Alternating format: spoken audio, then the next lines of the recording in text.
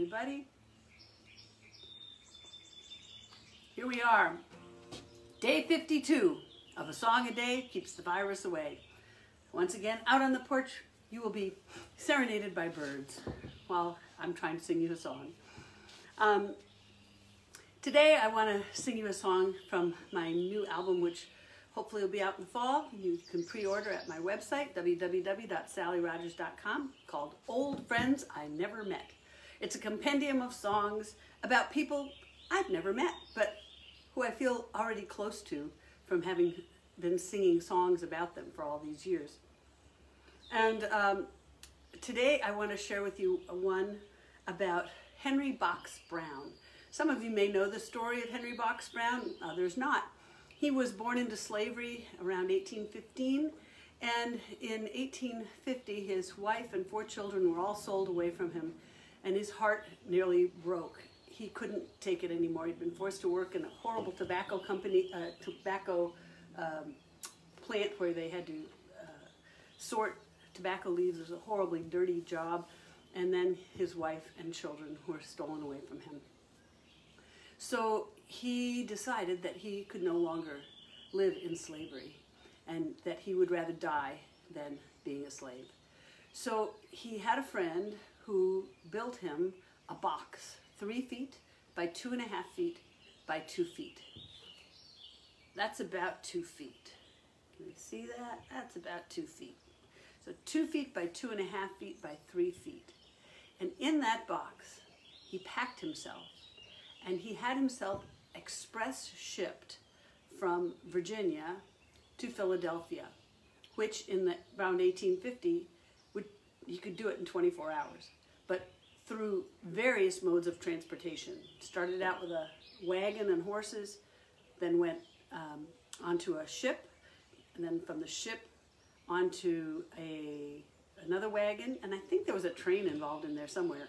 In any case, he had been shipped all the way to Philadelphia to a Quaker home where a bunch of abolitionists awaited his arrival. And when he was taken out of the box in one piece, everyone cheered and were thrilled with the success of his endeavor. He spent the rest of his life traveling around the country, telling his life story. He actually wrote an autobiography, which I believe you still can find on like Google Books or the any of those book places where they print up old books. Anyway, they have that book, and he also traveled around doing magic acts and then telling his story. I'm not sure exactly when he died, but he was able to make a living doing what I just said. He wrote this song about his travels. He wrote the words, but the melody comes from Stephen Foster. I believe the song was called Old Nellie. Not Nellie Gray, but another Old Nellie.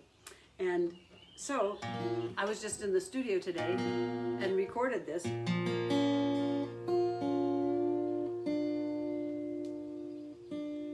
For that lovely new album.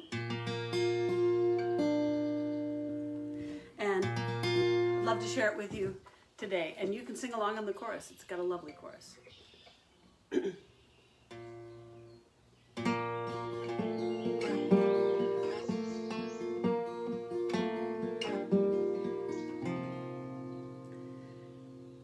Oops, guess what? I can't do it yet. I need one more verse, which I don't have right here, but I have it right over here. So I will get it while you're listening to my voice and not seeing my face. I will get verse number 1. And here I thought I was so well prepared. See, you guys all thought that I knew the words to everything. Sometimes I cheat. And this is one that I actually used to know the words to, and now I'm having to reclaim them. And here we go. Yes.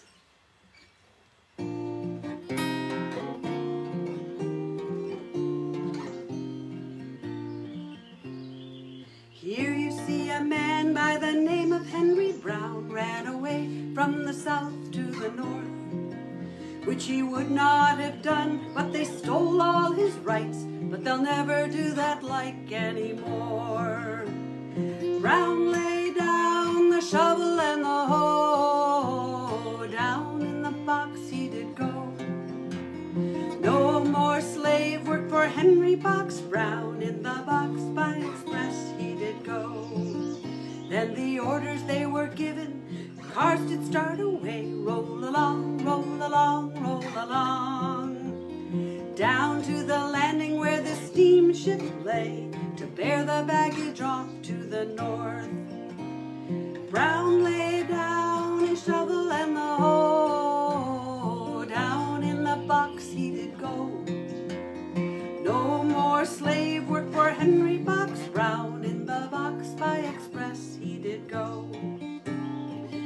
Then they packed the baggage on, they turned him on his head, the poor Brown like to have died.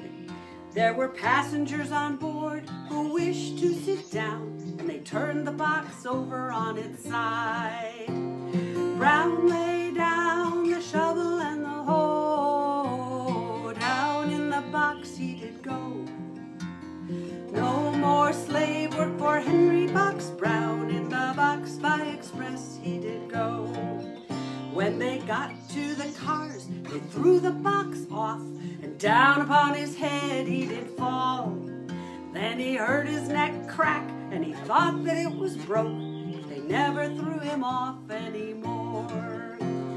Brown lay down the shovel and the hoe, down in the box he did go. No more slave work for Henry Box Brown, in the box by express he did go. When they got to Philadelphia, they said he was in port, and Brown then began to feel glad. He was taken on the wagon to his final destination, left this side up with care. Brown lay down the shovel and the hoe, down in the box he did go. No more slave work for Henry Box Brown, in the box by express he did go. The friends gathered round and asked if all was right, 'cause down on the box they did rap. Brown answered them saying, yes, all is right. He was then set free from his pain. Brown lay down the shovel and the hoe, down in the box he did go. No more slave work for Henry Box Brown, in the box by express he did go. Brown lay down the shovel and the hoe, down in the box he did go. No more slave work for Henry Box Brown, in the box by express he did go.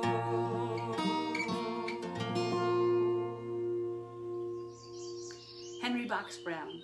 There's a wonderful children's book called Henry's Freedom Box by Kadir Nelson. Gorgeous illustrations and an amazing story. It captures the heart of his story told for children. And if you have a young person and you want to teach them a little bit about African American history and the history of this country, it's a good book to look into. Henry's Freedom Box. So with that, I urge you to help me get this record out by giving a little donation at www.sallyrogers.com, and I will hope to see you tomorrow and the next day and the next day. And be well, be safe.